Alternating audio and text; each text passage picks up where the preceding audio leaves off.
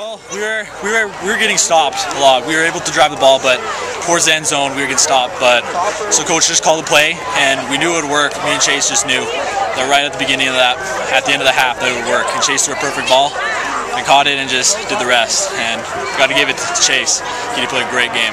Davis' defense, they were disciplined. They were all over the place. It was tough. It was tough to get around them, but we did our job and finished it well. It was tough.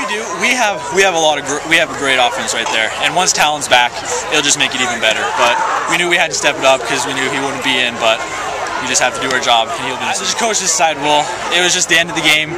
We should try to get a first down just to keep it going, just in case they broke a big play.